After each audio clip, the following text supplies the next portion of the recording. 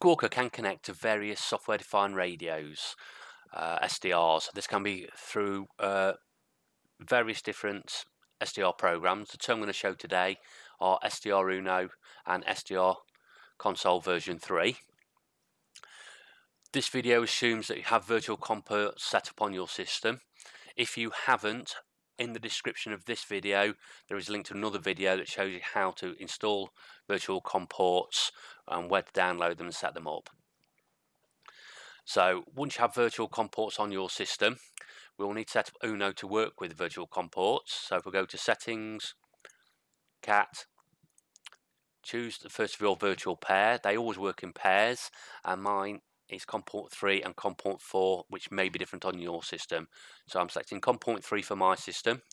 Going to change the baud rate to 115200. Hit enable and connect, and make sure the RX mode control is ticked, and that is all set up for SDR Uno. For SDR console, very similar. We'll go to tools, options, cat serial port, select COM port 3, as again that is my pair, and this again may be different on your system. If we click here, we can change the baud rate to 115200, and that would be SDR console setup for working with Squawker.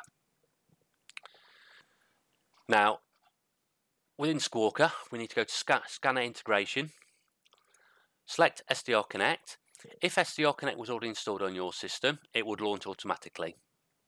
But as it's not installed here, it's telling me so at the top, and we're going to download and install. You get a little warning here. Now, if you're having problems installing this, in most cases it is your antivirus. It is a false positive. It is safe to turn this off for a couple of minutes just while you get it set up and working, and then you can turn your antivirus back on. So hit OK.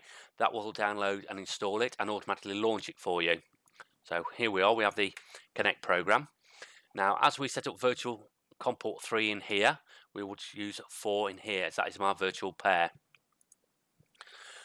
We've got the option of a few different outputs. The reason for that is if you have multiple SDRs and want to run more copies of this, you can. So if you can have Squawker running as well as WTR browser, and both connecting to different SDRs.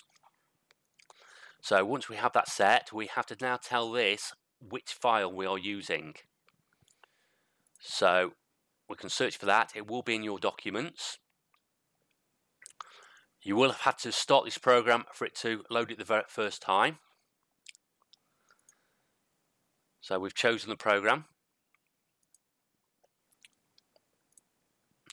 This is now connected, and as you can see, it's showing the same frequency here as we've got in the RX control. And if we hit start, that will now link these two together. So there we have it. It is searching.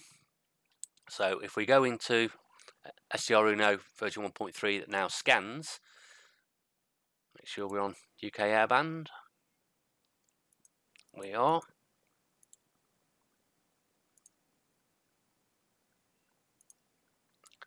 So as that scans through, as it lands on a frequency, if it is listed within Squawker, it will show what it has for that frequency. Scan through again.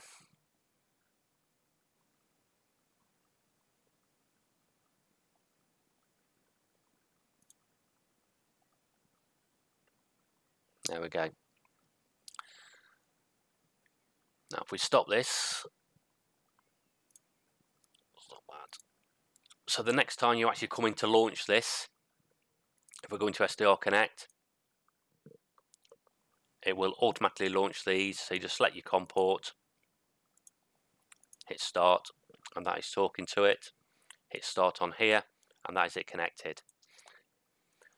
If you have any problems, not sure how to do something, please pop across the Squawker group on Facebook for support. Drop us a message and we'll help you out with that. If you found the video useful, please give it a like.